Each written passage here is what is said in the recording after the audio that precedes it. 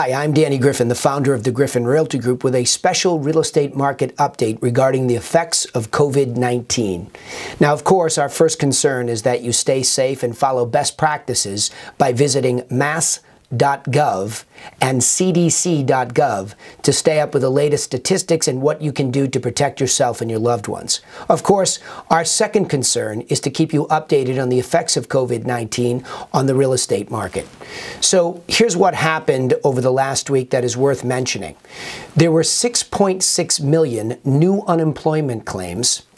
Nearly 10 million new unemployment claims have happened in the last 2 weeks alone, and 701,000 jobs were lost in March. Now, clearly, all of that has come in a very short period of time and has a negative psychological effect on the marketplace. However, we believe it's important to keep updated on what's actually happened in the real estate market, especially the markets that we cover, by going to the facts. So according to MLSPIN, the marketplace for Boston's residential real estate, here's what happened in the downtown Boston market over the last several weeks.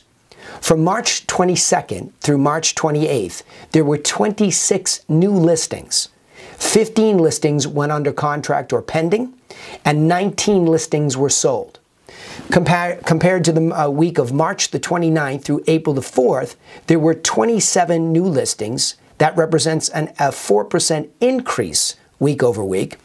10% listings went under contract, a whopping 33% decrease, and 28 listings sold for a 47% increase. So it's important to notice several increases there week over week as the news continued to worsen. Next, according to the Cape Cod and Islands MLS, the marketplace for Cape Cod residential property, here's what happened over the last several weeks. From March 22nd through March 28th, there were 75 new listings. 58 listings went under contract. 84 listings sold. Compared to the week of March the 28th through April the 4th, where there were 45 listings, new listings, for a 40% decrease week over week. 43 listings went under contract or pending, representing a 26% decrease, and 78 listings sold, representing a 7% decrease. So it's important to take a look at those factors and understand that albeit the news is negative generally, the marketplace is being affected in certain ways, but there is still activity. And so what we feel is that there's a compression of new listings coming on as people delay the time period, but there are still active buyers that must move. So there are must-sell sellers and must-buy buyers still continuing to make their way through the marketplace, albeit under different circumstances and practicing, of course, social distancing. Now, if you're a seller in a market like this, there's clearly declining inventory, yet there are competitors coming on.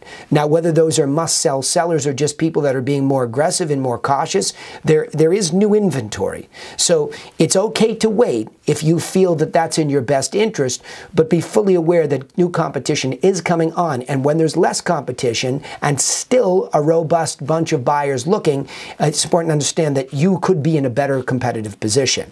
And so what you would do, even if you're going to delay it, is begin the projects that add the most easy to add value while you're home, and that's deep cleaning inside, and of course, if it's appropriate, having a landscaper come outside and clean outside. That is best practices to increase the value prior to listing and prior to marketing, such as pictures, etc. For buyers, there's no doubt that you'll be practicing differently with your real estate agent as you practice social distancing, but properties are still being shown, and they're still available to be shown, especially vacant properties. But if you're delaying, it's important to get with your mortgage broker or your lender to do your math. Know exactly what the new rates will do to affect your ability to purchase a property, and will your buying power go up with the lower rates as some of these listing prices come down with have-to-sell sellers, okay? Again, finally, our priority number one is that you keep yourself safe.